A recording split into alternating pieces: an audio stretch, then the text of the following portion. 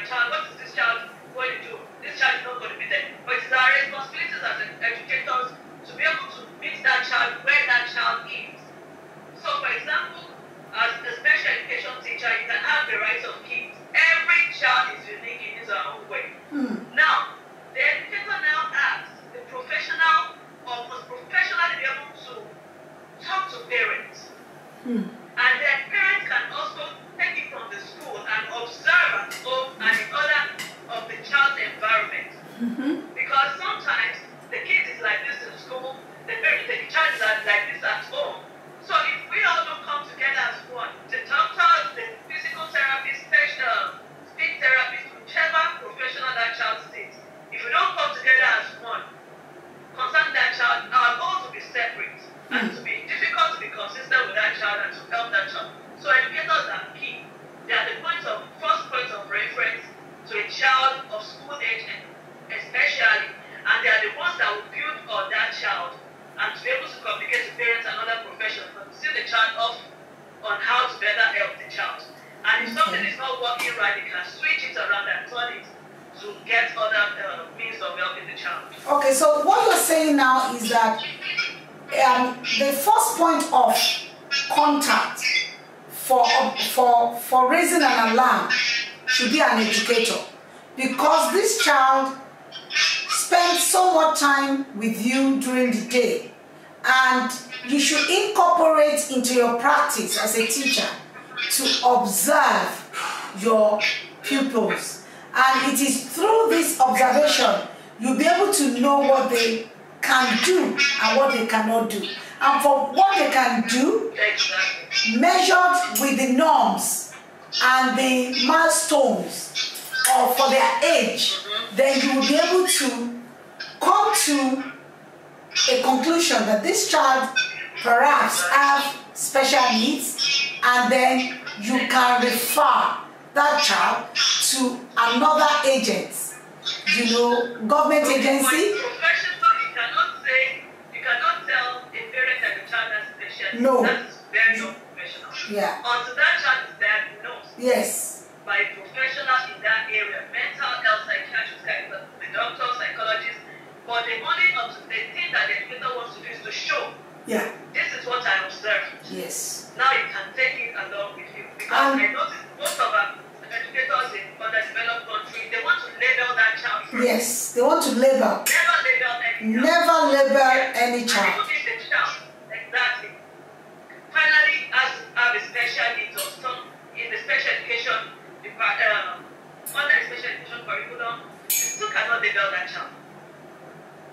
It is our duty to help assist that child for a better tomorrow. Okay, now let's talk about best practices in the classroom. Right? Let's talk about best practices whereby you have a bunch of children, about 15 to 20 in number. You know that they are not all equal when it comes to ability, even age. The way they manipulate their physical body will be totally different. So what are the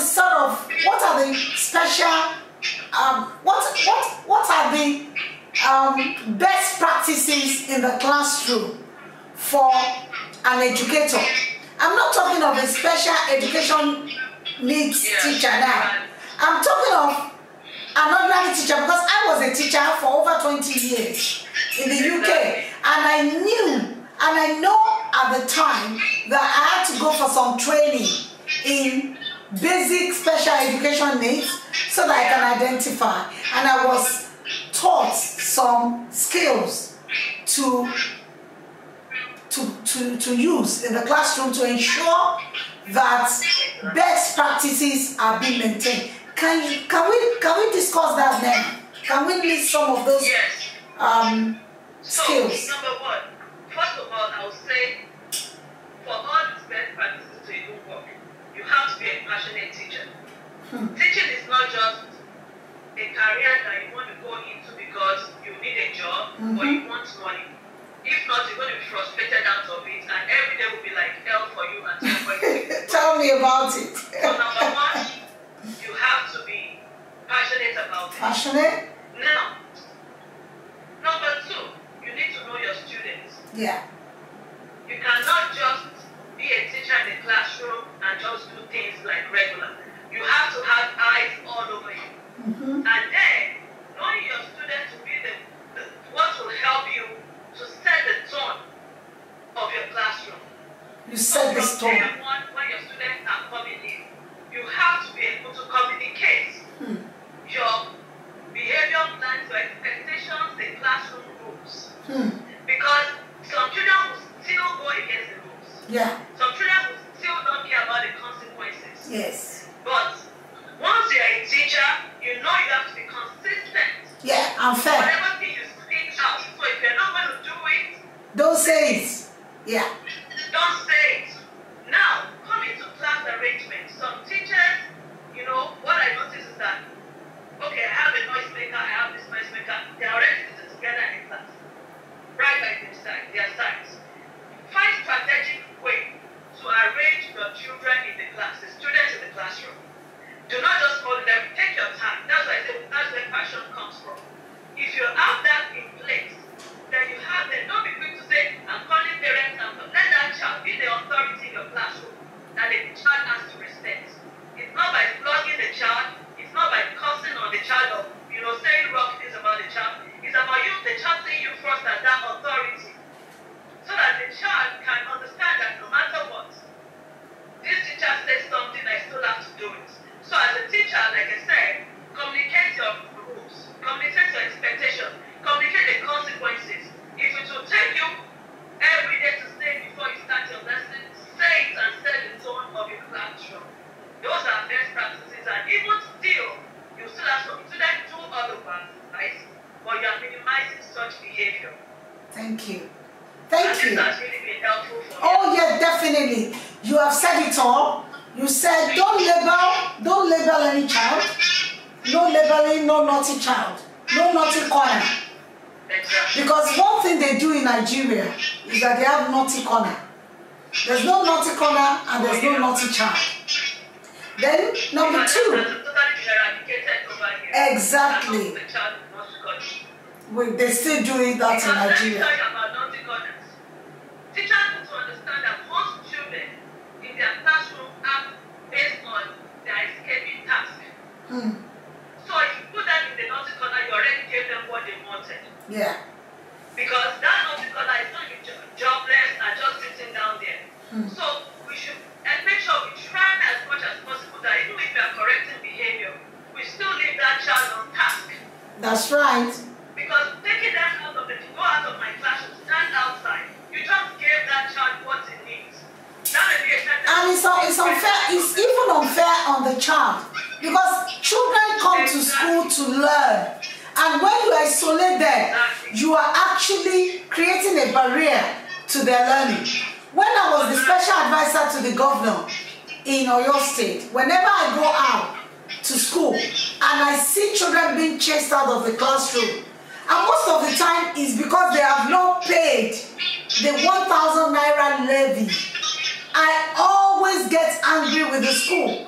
I always tell them you can't keep children outside of the classroom. It's not done.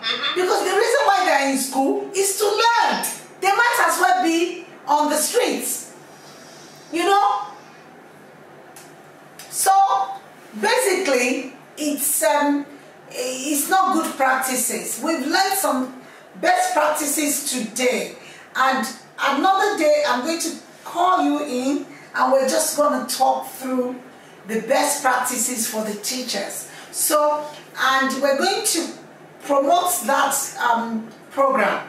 So if you're watching me now, please stay tuned. Make sure you join us every Sunday and every Friday, where we bring somebody like Bola Tito, Fatoki, expert. All the people we bring onto our sessions are experts in their own field. And I am so proud about the conversation that I have had this evening with Bola Tito, Fatoki, as sped every day. Thank you so much, my dear, for joining us. And I believe that we are supposed to work together, to continue to work together until we change the landscape of education in Nigeria. Thank you so much. Do you have any parting shots? Because we have just 5 more minutes to go. I can't hear you. Wow. I can't hear you.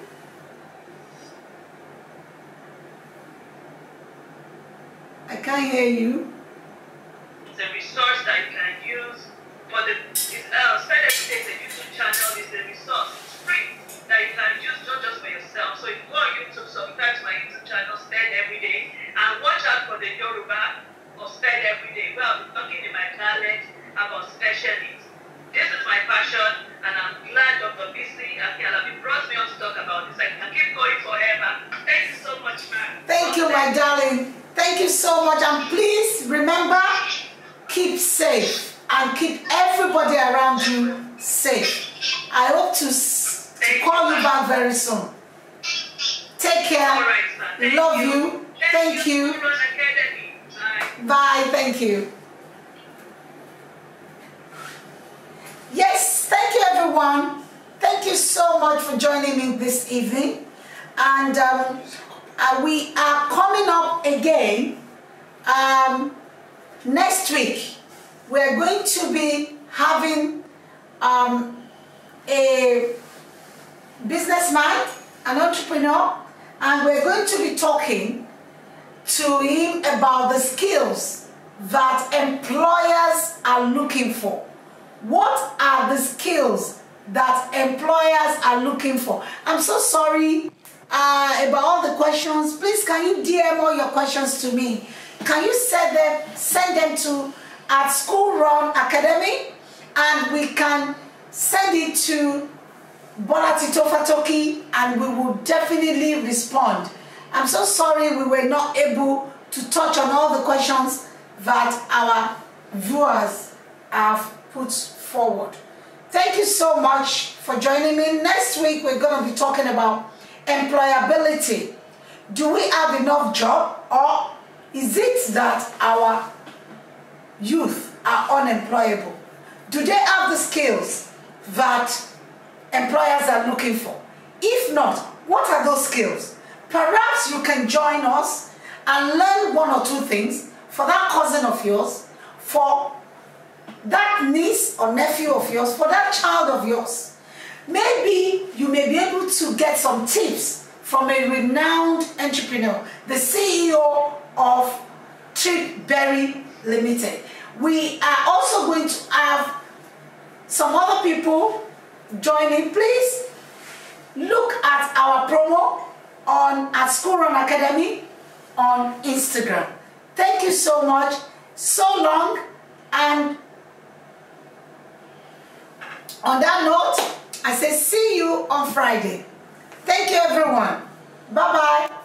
Love you, and do stay safe. Thank you.